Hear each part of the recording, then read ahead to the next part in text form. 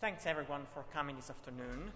The work I'm going to present today is joint with Piers Fleming and Stephen Watson, and has been conducted at the University of East Anglia.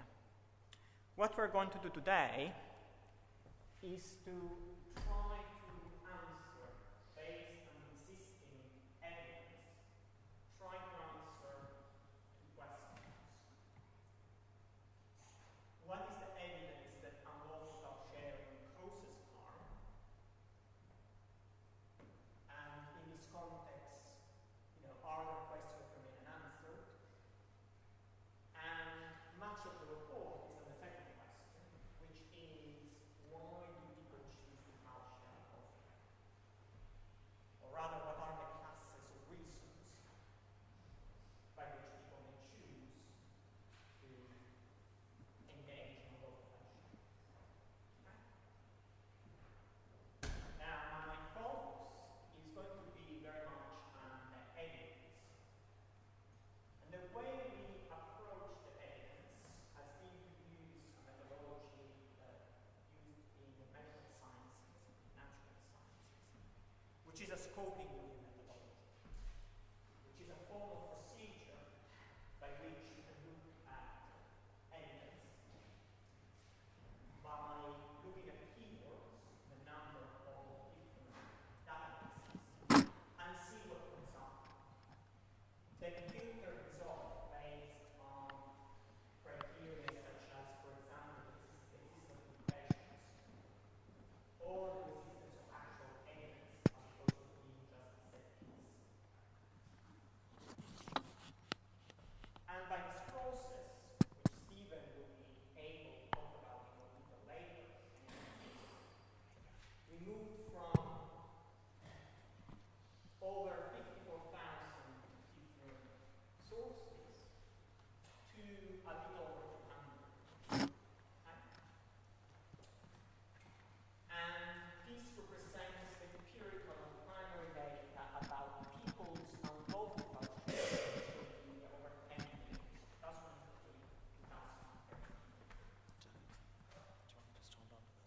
Notice that the focus has been squarely on the evidence. Okay, this will be an important point. Okay, so it's not been on, for example, economic models. Okay, that is a very relevant point for some of the things I'm going to say later. Okay. One of the dimensions that we felt was very important was actually the kind of empirical data that we find in these studies. Okay? Because not all data is, we would judge, of the same relevance or significance. There is obviously qualitative data that can provide some valuable information.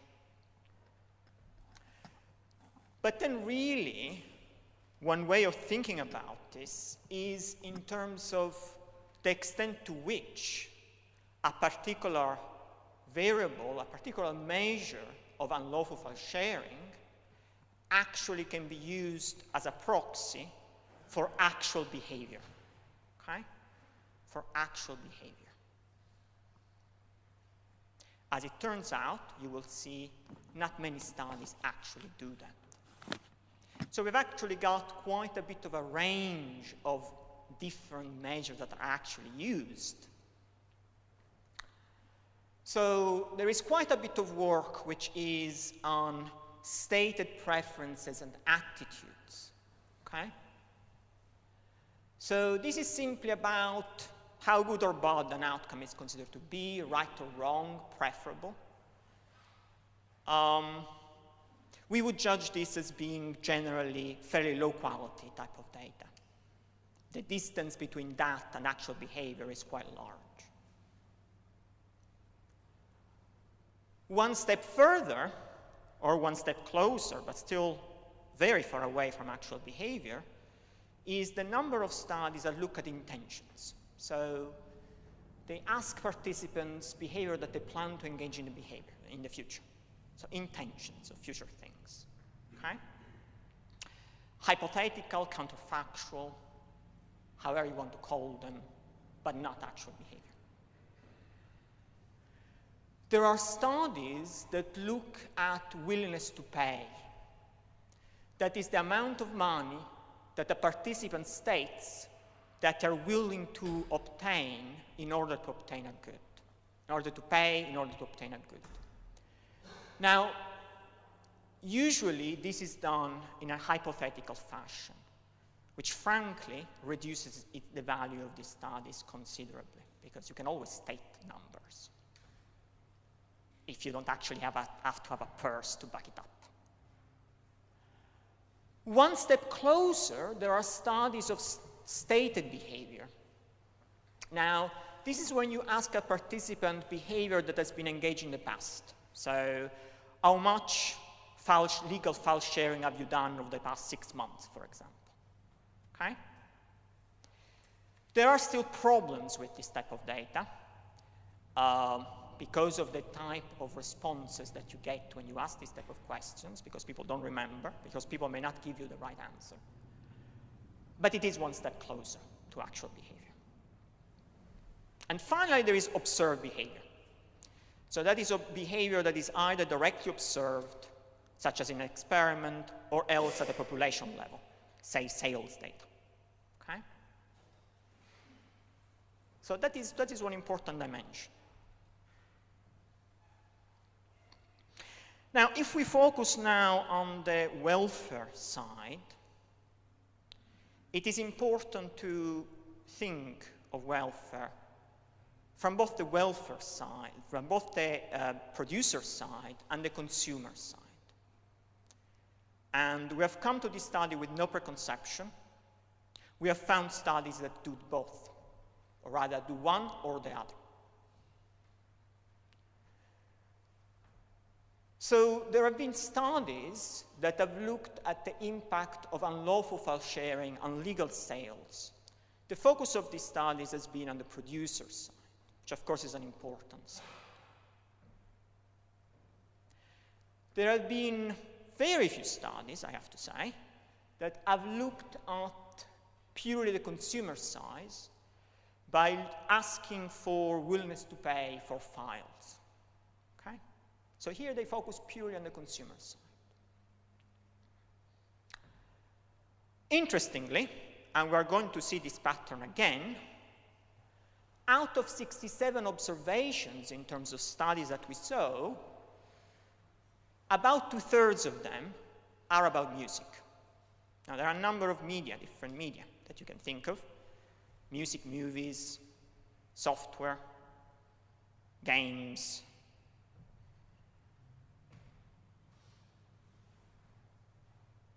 But we only find a focus on music and, to a lesser extent, movies. Okay. Very few other mediums. If we focus on the producer side, that is where most of the work has been. And what these literatures have looked at is the correlation between unlawful file sharing, that's what UFS means in these slides, and legal file sharing. There are different studies which have reached different type of conclusions, sometimes sensitive to what you include, what you exclude, to the method of analysis. One problem is that in many cases there is reliance on stated, even hypothetical behavior or counterfactuals. That is a problem with these studies. And ignoring the consumer side is a problem. Producer side is very important. It's extremely important. We do take that very seriously. But you can't ignore the consumer side when you look at welfare. There are only 4 studies that look at the consumer side that we could find.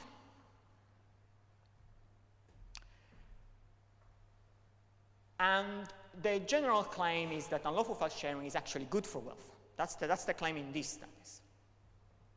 However, we shouldn't jump on the bandwagon too quickly, because although, you know, the idea that you measure the consumers willing to space will appeal many economists, it is actually unable to capture dynamic welfare effects. It is unable to capture the extent to which you may discourage the production of future creative goods. And that is not captured yet. So it's skewed as an analysis. Been mostly with students, just university students. And finally, all based on hypothetical data. And I strongly expect, as an experimental economist, that this will have biased upwards quite systematically in favor of unlawful file sharing. Okay? So, clearly limitations, clearly the need of evidence, evidence, evidence. Now, why do people file share unlawfully? What you will find in the report is a little model which classifies different sources or different determinants of unlawful file sharing. We classify them in 5 groups. There are considerations of financial and legal utility and disutility, so financial and legal determinants, okay? The differential price between legal and illegal, and the legal barriers, right? The legal framework. There are dimensions and determinants that relate to experiential type of factors. That is the extent to which you have a preference, you perceive the good that you want to kind of engage in, you want to consume, okay? There are technical factors, how easy it is to get access to legal or unlawful products. There are social factors, potentially there are social factors. You do what your peers do.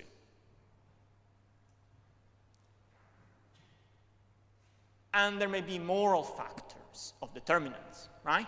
For example, to what extent do consumers think that there is harm for other parties by engaging in unlawful file sharing, okay? So there are moral type of considerations that may matter as well. So these may all matter, and they will lead to an overall judgment that then will lead to a decision whether to do nothing, purchase a legal product, or engage in piracy. We have mapped the evidence we have found in a cubic model. This is the cube that you will find on the cover of the report. This cube has got 3 dimensions. One dimension is the type of the source of unlawful file sharing, so experiential, moral, social, financial, legal, technical utility, for example. And another dimension, you've got the type of data. This is what I was talking about earlier, how close you get to observed behavior. And then on another dimensions, that's this dimension over here, you get the industry, okay? Music, software, movies, video games, books, TV, or generic. We simply couldn't tell from the study. Now, it should be obvious by looking at that cube how the evidence appears to be quite skewed. You know? You see, each of these little spheres represents the number of observations that we found in terms of studies for each combination of medium, that is market, type of measurement of unlawful file sharing, and type of determinant of unlawful file sharing. And you will see that there are quite big spheres up there, and very little down here. It's very little. Okay? Let's look at this in more detail. So, stated preferences. This is not ideal. It's not observed behavior. But what there is, it's primarily on music, followed by software. Very little on everything else. This is less visible, but its intentions, and basically it follows the same pattern, okay? So music, followed by software, followed by everything else. This is less visible, but there is very little to see, actually, because there are only very few studies under music, basically, for willingness to pay studies. This we have considered before, stated behavior. What about observed behavior? This is the most interesting one. It's the one that is most accurately reflects actually what's going on. And you find here that the data is skewed in two ways. First of all, again, there is a strong skew towards having studies, not many studies, so I'm not saying that actually there has been a lot of studies with music, because there hasn't been. But comparatively speaking, there has been more with music. Followed by movies, a little bit on software, and then almost nothing else. Okay? Virtually no data in other markets. And what data there is tends to have focused on financial and legal factors or on technical factors. In terms of observed behavior, there is basically nothing down here. Moral, social factors simply haven't been seen when it comes to actual behavior.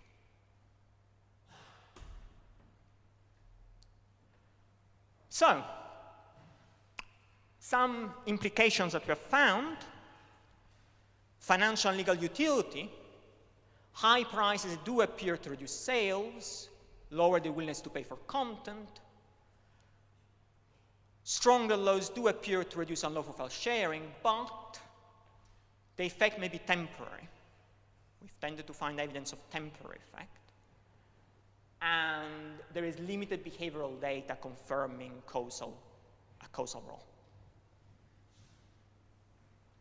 Experiential factors,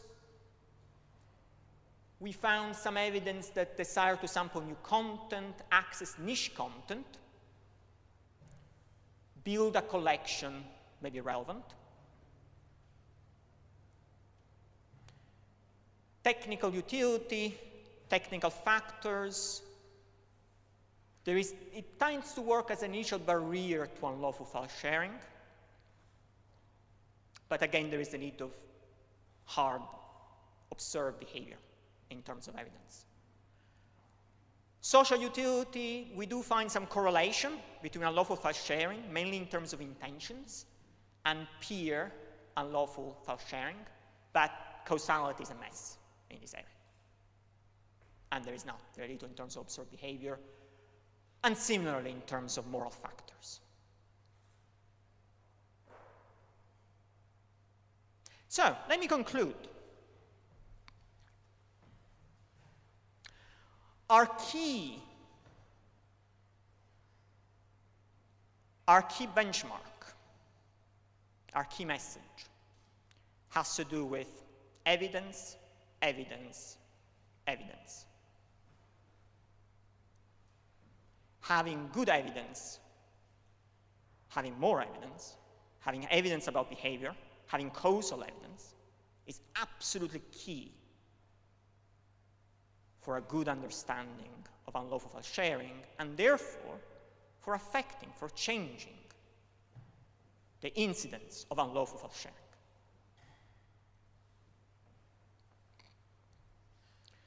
We have proceeded in a systematic way. That was the point of our survey.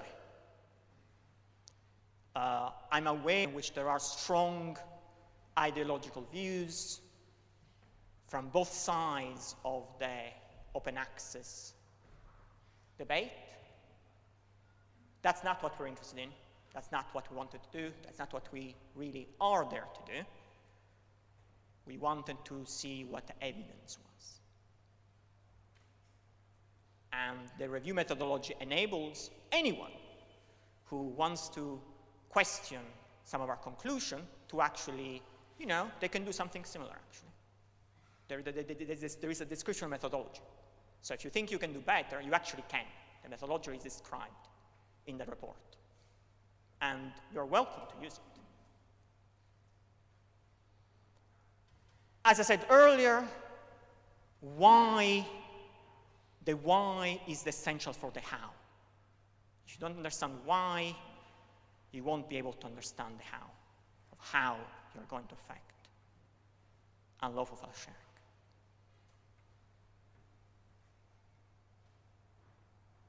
The cube is helpful in that context to understand where the gaps are in the evidence.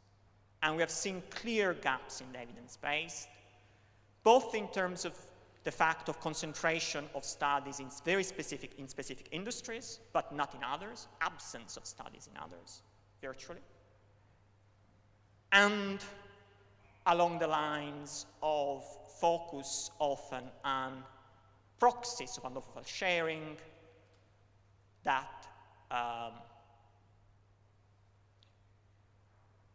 from a behavioral experimental economics perspective, which is mine, frankly, are likely to bear very little relationship with actual behavior. These things matter. These things clearly matter as far as policy goes, as far as stakeholders goes, because these are the kind of things from which then, in relation to, depending on how they matter, you can use as a lever to affect unlawful file sharing, to reduce unlawful file sharing, to increase legal sales. So in terms of financial legal utility, of course, you can think of ways of changing the price differential between legal and illegal. That's where different business models may come in. You can think about changing legal consequences, but the worry is that the effects may be temporary. So that is a source of concern if you think about that. It may not actually be the solution that you think it is. Experiential utility, one of the things that emerged was that people who tend to engage in the greatest amount of unlawful file sharing tends also to be the people who tend to engage in the greatest amount of legal purchases. Okay? So they tend to be the people with the greatest interest in the media per se. So there is a point there of thinking about policies which target consumers with greater interest in the media, specifically. Technical utility, that is in principle straightforward, make legal easier, make illegal harder. Sometimes, for example, there is a problem with niche content that may not be available legally, okay? In which case unlawful file sharing is the only way to go if the consumer wants to have access to the content. Social utility, change the social norm, okay? Change the social norm, that would be a recommendation. Moral utility, change the perception of moral value, for example, the perception of no harm, okay? Of course, some recent advertising campaigns have been along these lines. But the problem there, and of course that's a more general problem, but applies the most to this type of potentially attractive form of interventions, relates to evidence, evidence, evidence, or rather the insufficient amount of actual behavioral evidence. Thank you very much.